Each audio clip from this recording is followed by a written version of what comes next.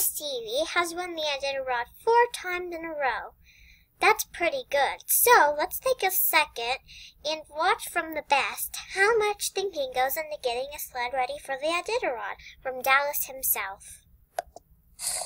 One more handy thing about this sled is it's designed for traveling long distances and carrying the equipment to do that. Once we have everything packed down, you kind of notice how there's kind of a divot right here and the stuff ramps up in the front. But in the front, all we have is an empty cooker, a sleeping bag, some booties, and some mail wraps. There's a lot of bulk, there's hardly any weight up there. So if I need to camp before I reach the next checkpoint, I'm going to need to take straw with me. And it really doesn't fit inside the sled bag all that well. But the sled is just the right width. So usually when I get to a checkpoint, I'll cut that bale in half, or if I'm going a short distance, I might take the whole thing and set it right here. I slam it pretty hard, and I usually unzip these just a little bit, so this falls down even more. And it sits right in there. These bars kind of pinch it in there, and then I can come to the front and shove it back, and it should sit right about there, held in by these bars. Then I have one long line that I use for tying out the lead dogs while camping, and it goes all the way around the bale of straw, right underneath the bed of the sled, and all the way back up to a half-inch, tighten it down, and it's on there. And I can usually load a bale of straw in less than 2 minutes. Dallas talks about what you need for this long journey and how to do it. It is great for your dogs to have hay in case that they get really tired in the middle of the night. It is great for you to have food handy along with extra supplies. These tips that he gives you will help you finish to Nome. Have you ever wondered what materials make up an Iditarod sled and how the mushers make the sleds go so fast that it looks like they're literally gliding on top of the ice? If so, let's find out how these sleds are able to glide on ice and hold the mushers on top while they race through the Alaskan wilderness. The sled, like Linda's, this is a pretty futuristic. Well, it's not futuristic anymore, but this is actually Doug Swingley's one of his spare sleds from Iditarod last year. And he never used it in Iditarod. I used it last year in Iditarod. He has a sled that's very similar. He and Eric Pack and Jason Barron sort of worked on the sled design. It's carbon fiber Kevlar. So it's Linda's is ash, a little older style in terms of the materials, you know. But just like anything else is getting to be, this is nice. It's getting to be, you know, more carbon and Kevlar and that sort of thing. And this only has one stanchion and a knee joint. You see, it's kind of a pretty different look to it, and it has this sort of an ergo-shaped handlebars. That's pretty traditional, and this has sort of fits your wrist better and that sort of thing. What's the stanchion part? Right here, the angled vertical brace. The driving bow or handlebar. This part right here. See how different it is? How this is shaped. It looks pretty weird when you look at it at first.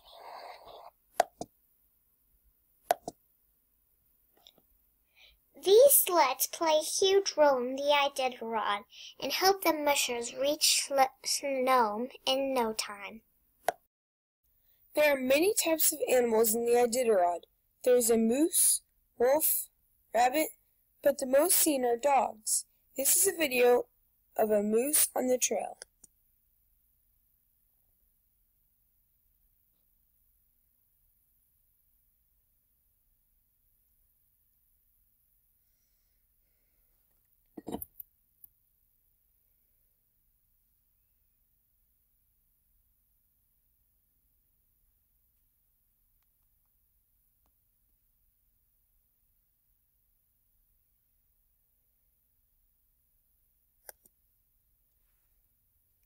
Many animals are found on the trail, but not all of them are friendly. The next video is Jason Mackey, Dog Care. So the hand warmers that we normally use, we also use them on the dogs, and we get these, nothing special, it's a shoulder vest that have pockets built on the inside, and it's like a quarterback keeping their shoulders and arms warm, you know. When they go to the bench, they automatically keep their throwing arm warm. Well, same with the dogs. So we put hand warmers on here. For myself, I don't use many hand warmers. This guy here, he actually was just coming into Nikolai, and I seen it. So I rubbed him down, put this on him, and Nikolai, and then he got to ride all the way here in the sled. I made a nice, comfortable bed for him in there. So he rode from Nikolai to here, and so he'll have a 31-hour layover instead of 24, huh? This is Tide, and he is the heart and soul of this dog team, this little guy. I call him the biggest little dog in the state. He's the littlest dog I own, but he makes up for, he's amazing. There you go. Daddy boy. You're a daddy boy.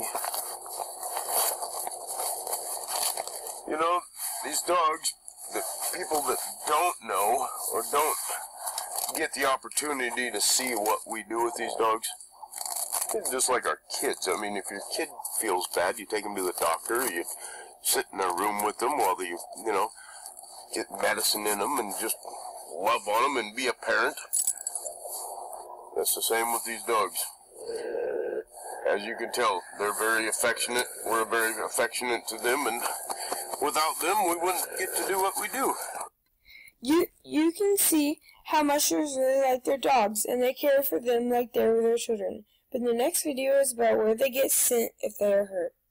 I'm Dr. Dean Bauman from Newport, Oregon, and this is my 9th year as a veterinarian working on the Iditarod sled dog race. It's been quite an experience over what I see on a normal daily basis. Dogs can't run a mile or two, and these are running 100 miles a day. The main purpose of the drop dogs in Anchorage is to follow up and care for the dogs that the mushers left on the trail. The trail veterinarians take care of them, treat them, and then we follow up with the treatment when they come into Anchorage.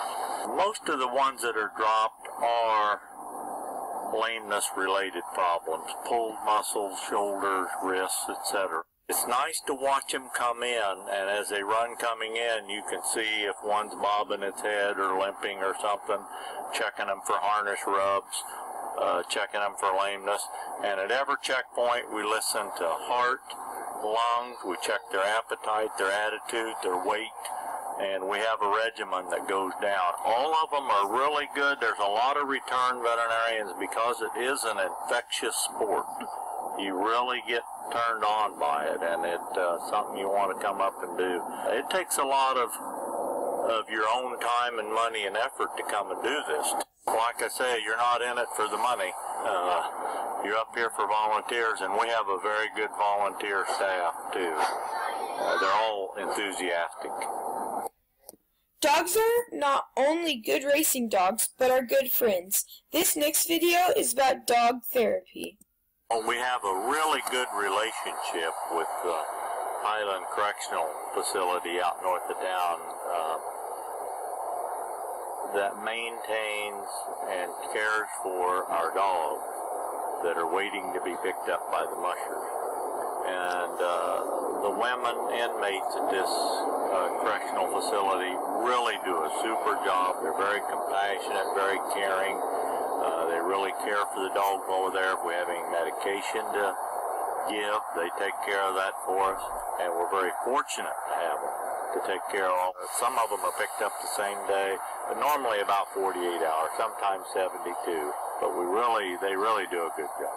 Nice thing to see them reacting with the dogs. I'm certain they enjoy it too, to break from their daily routine. There is a lot to be said about dogs, not just for like a mental health aspect, but definitely for recovery and substance abuse as well. How therapeutic they can be, just working with them and being around them like that all the time. Like this little girl right here. and I just feel happier. My time's going by a lot faster, which is always great. And I don't know, it's real therapeutic, I think, working with the animals too. I'm so thankful that they're willing to work with us on doing this, because it's a win-win situation, not just for the dogs, but for the inmates too. But as we know, there are predators in Alaska. Here's a video of a bear caught hunting for salmon in Alaska.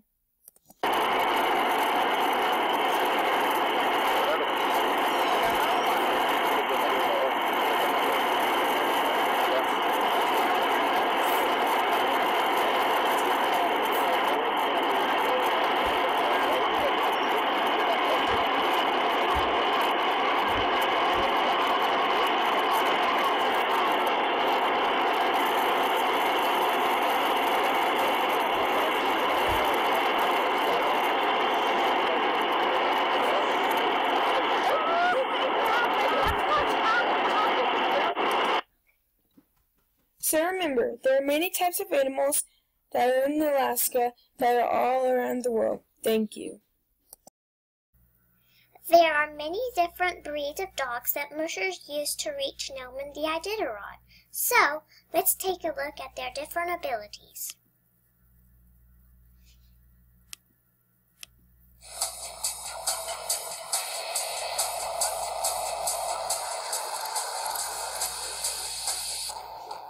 Dogs has a different job. Those sprint dogs that you saw down at the Fur Rendezvous, those dogs go as fast as they can go for 16 miles. Most of the time when people are thinking Huskies, they're thinking the big freightling Malamute or the Siberian Huskies, which are AKC breeds. For true competitive speed mushing, technically they breed fast-running dog to fast-running dog. And there's kind of been an evolution. Actually, back in the 60s, 70s, there was a little Saluki in there, a little Irish Setter, lots of breeds, and that was actually called the Aurora Husky for a while. When Echo Ellis came in the late 80s from Europe, he brought with him what they call the Eurohound. What it did is it brought in a lot shorter coat, it brought in a little longer leg, a little bigger dog on there, and basically the year he came, he won the World Championship, so now you're seeing a lot more of that bred in, so these dogs look a lot houndier. The dogs at Denali National Park are more freighting dog. They're a bigger dog, they're a heavier dog, more Malamute style.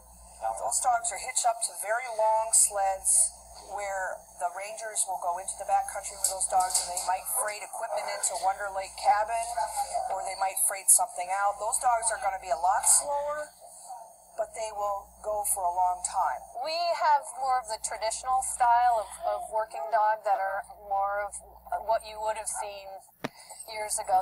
We're not crossing anything in like any hound or pointer or other things that a lot of the racing mushers are. We're quite a bit slower, but we're a lot bigger and they're able to haul more weight and get through deeper snow. A lot of the racing dogs run on a groom trail. These dogs also have a lot of endurance, these Alaskan Huskies. They are built for speed, but they're also built for endurance. They're kind of a combination of both. There are many dogs in the Iditarod, and some of them are lightning fast. So, let's figure out how the mushers get their dogs to become so fast. One of the crazy things that takes place is the Iditarod, a dog sled race across 1,000 miles of frozen tundra. It takes a special kind of person to brave the Alaska wilderness, but what about those dogs? After all, they're the ones doing most of the work. Well, according to my friend, an authority on this kind of thing now, the dogs consume 10,000 calories of food each day. And the most popular breed is the Alaskan Husky, of course. A whole lot of genetic engineering went into these puppies. Pick out the tough ones, breed in a little greyhound, and you have a dog that can last the miles and survive the cold. Alaska is home to some crazy conditions and even crazier people.